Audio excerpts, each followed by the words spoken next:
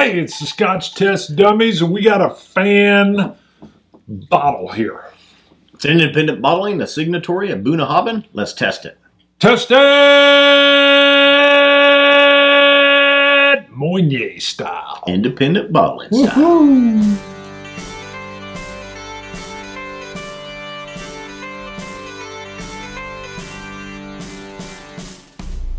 All right, we're in. Now, I wanted to bring up something we've been talking about a little bit because Zach is a fan. We met him at Austin, and he comes up and says, here, I got that for you. Knew you guys were going to be here.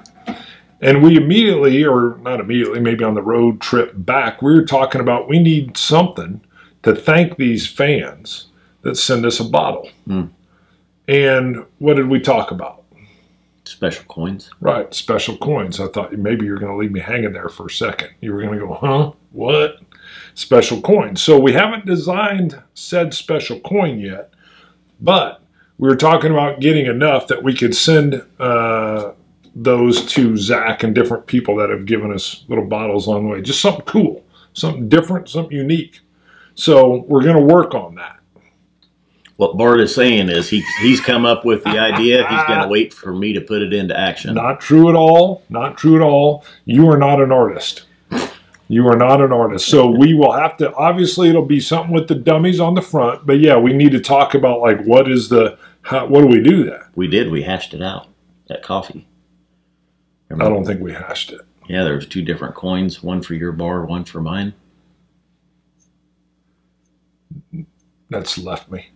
Wow. Gone. Wow. I don't remember two different coins, one for your bar, one for mine. Yeah. Anyway, Zach Andrews, thank you for Scotch God. Sometimes we'll spitball stuff, though, and then you're like, that was finalized. And I'm like, no, we were just like talking. Well, I'll tell you after the show, and you'll be like, damn, I forgot all about that. I vaguely remember, but I like to see designs before I'm like, yes. It's not like we haven't done any designs. That's all I'm saying. Yeah. That's all I'm saying. Because you're like, yeah, we already done. Done. It's done. I'm like, I don't remember it being done. But that's all. We're on the same page again, brother. We're going to leave right there. We're going to leave right there. Because I was like, I don't think we're done yet. And you're like, yeah, hashed out. Hashed out means it's done. Yeah. No, it's two different levels. Zach, we hashed it out. That just means we talked about it. And well, now you're back where I was. I was like, yeah, we talked about stuff, but it ain't done. No. Good. I can't get this open. I about ripped the finger. All right, so this is an independent bottler. For those that don't know, there are some phenomenal whiskeys from independent bottlers. So this is, Signatory is a well-known independent bottler. It is. They have sourced some casks from Bunnahabhain. Right. This is a Moine, heavily peated, distilled at Bunnahabhain, 2008. And Zach with an H. Let's see, 46% ABV. It's 7 years old. It's matured in a refilled butt. They have the cask number on here, the bottle number on here. Distilled on January of 08, bottled in 15. So, as you can see, very pale color. Do not judge a whiskey. Right. Now, this is peated. I wanted to come back just real quick because we did a show. Now, again, we filmed in succession. But we had the Glenfiddich Fire and Cane, and I did not get peat from it at all, but this Riedel glass sat, and now I get a lot of peat on that nose. Just wanted to say it. I went to rinse this, and I was like, whoa, now I'm getting peat. And then he immediately started to mock my palate. Something was messed up with your palate. That's what you were saying. I can smell peat on this one. That's all I'm saying is it had to be very subtle, because, hold on. It's not even subtle. Whatever. All right. Yeah. So again, very, very pale. As Scott said, and I learned it with my very first peat love, which was the Compass Box Peat Monster, you do not judge a whiskey on its color. This is so clear. I mean, it's just got like a palish touch of yellow in it. And I get a little bit of the iodine peat. I have a 5-year-old Bunnahabhain from another independent bottler, James MacArthur's. Very reminiscent. Yeah, I get a little... Actually, it smells like unpeated saltiness. Huh. No, I get the saltiness, but I also get the iodine peat. But peat as well, yeah, but also smells just like that Bunnahabhain style characteristic of unpeatedness. And peanut, salted peanut. Malty. Slight vanillas.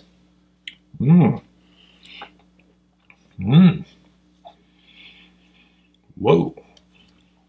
So the peat here is like old driftwood is being burned on the beach. The saltiness comes in. It's got an old wood flavor. Beautiful roastedness on the finish. An old barn door is on fire. I would give you that too. Earthiness, mud. Back to the mud. Yep. Wow. I didn't think it was going to go that way. It went real old oak for me. But smooth at the same time, though. Yeah. Not like harsh peat or jumping up and slapping you around. Nope. Just subtle connoisseur peat. With the finish being very much oaky wafts of smoke with a sweet brownish sugar.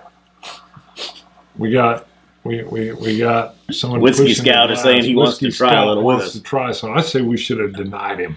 We should be like, no, ain't happening.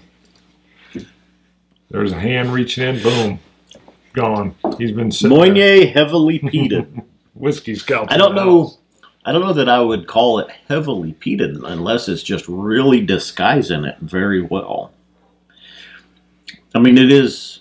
Well, I mean, you got to say it's not a light peat, right? It's not a medium peat, really. That's where I would go. Would you? Yeah. See, I wouldn't go. I would. I mean, I get what they're saying, but it's a different kind of peat. It's that iodine medicinal peat with all the salt water right there. It's like a saltwater brine. But it's not that harsh, though, either. Not at all. Still, it's the peat is there. The saltiness, the sea is there. The barn door on fire. The earth. The malt. A smoked peanut just came in again. Okay. Smoked like salted peanut shell? peanut. I get peanut shell, not so much peanut. Okay. First of all, Zach, thank you, sir. This is like serene, beautiful peat. This is why, if I was restricted to one type of Scotch, which thankfully I'm not, but if I was restricted to one type, it would be Isle of Peat. Heavily peated Isle of Peat. Speyside cherry. Oh, did I say that out loud? I was like, I'm not getting that note. And you're like, that's where you'd be restricted. Oh, yeah. That's a big area. That's a good area to be restricted to. But if someone came to me and said, the gods, the Scotch gods have deemed that you shall only enjoy one region and one type, I'd go, Isle of Peat. I'd be good. I'd be like, I'm all right. I'm all right. Ain't no problem. That's good. Because there's so many ranges of the peat, and this is a delectable, different type of peat. A little bit of a lemongrass in there with a vanilla. The salty, sure. The brine, we didn't check our BAC before we started. We're done with that. We are good here. You nailed it with barn door on fire. It's like somebody said, hey, old Jimmy's barn there, the door fell off. He said we could burn it on the fire. And you were like, throw it in there. And you were like, wow, we're right on the beach. And it's just burning. And you get the mix of the seaside and the old oak wood. The charcoal. Man, is that good.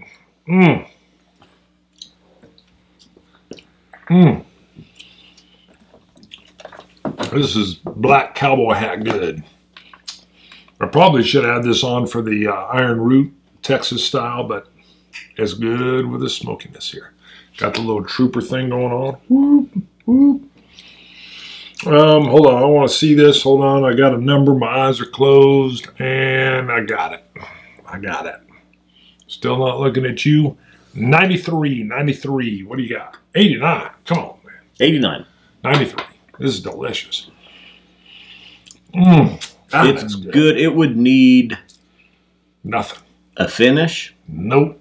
It would need more age no. to bump it up no, over. The It's age still would good. Smooth it out too much. I still like it. It's funny. This is where we definitely, I'm like, nope. It would deaden some of these things. You wouldn't get as much. This is, man, I still get that old dry oak. The finish just goes on and on. A little touch of the medicinal. It's just, this is why peated whiskeys you can just hang out with and spend some time.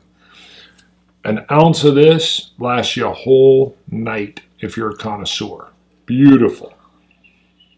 And I just got some of that peanut you were talking about. Roasted. Yeah, this is great. This is good. What'd you say, 93? Mine was 93. That's good. I'd go Thank plus you, or Zach. minus 1. This would Plus definitely minus hit 7, the 90 for 7 some. you should have had on there. Yeah. That could be up there into your record breaker. I didn't even put water in there. I don't know. I wouldn't. I can tell you I wouldn't. What's the ABV again? 46. I wouldn't put any water in there. It's so smooth, but I'm going to try it. But I would You're confusing me. You said you wouldn't. I would for the show. I would. Now you want it. For the fans, they're going to demand it. You would. Oh, that's a lot. Thank you. Just a little bit. Just a touch. Yeah. Because I would. Bam. That was like a drop from an angel's tear. That was a teardrop from an angel that went in there. Angel share. You know what I'm saying? Yep. I don't believe that single drop changed it at all. Thank God. But that tells you, I mean, peat's robust. It's not that I've added a single drop to something before and it goes away. That brought out a little bit of a sour. Sour wood. No, it's not sour wood. Let's say wet wood. Good. Not bad. No. Phenomenal. That's what it is. That's good. Traveling dummies. Mr. Bill. Oh, no, it's Mr. Bill. He was at an Air Force Museum, I believe in Ohio. Like a Fokker. What? Yeah. There's no cussing. I didn't. It's a family show. It's FOKK, I think, or 1KER. Fokker 7. I don't know, I think. I missed the Corsair 2, though. I knew it was a 2, and instead I yelled out Intruder 2 on a past show, and I was mad. Oh, yeah. Because I know what the Corsair is, the F4U Corsair. But you said it with conviction. I did, though. I sold it. But I'm a fan of the F4 Corsair, and then that was the Corsair 2 with the big intake. What is this now? Tell me more. Oh, it is. Air Force Museum. It is. I can see the Iron Cross on there. Yeah. So that's the triplane. The Red Baron had one of those, but of course he painted it red. We got a big wood propeller on there. Yeah, awesome. What else does it say? Does it say anything? This was just took us into the picture album, and then he just sent an email that just said it was at the Air Force Museum. One of the pictures showed it was in Ohio. Let me think of where to go here. I know that was a highly maneuverable plane. I had a lot of lift. It says Buckeye Gamers. Buckeye. He's coming in. Ooh, yeah, for the Bart man. That's what it Buckeye says. Gamers in flight. First in flight. 17th Squadron, Ohio, fighting Buckeyes. Okay. The first to fight. Wow. Look at that. Oh, and you know that, you see their sign there? That they've got? I see it. I'm not sure what all this means, though. I see the old star there. Wow. I see the old World War I star. Oh, that's the same sign that we got for the fifth anniversary gathering. Look at that. Are you going to show that? You got to show it. You got to put it up there now. How can we put it up there now? Well, oh, you mean like get it in post editing? Yeah. So this is a shot of if you're coming to our 5th anniversary, you're going to see this. First of all, you're a little stretched out.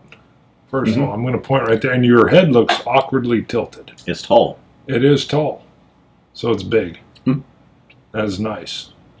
October 19th and 20th is our 5th anniversary gathering in Wichita. Right.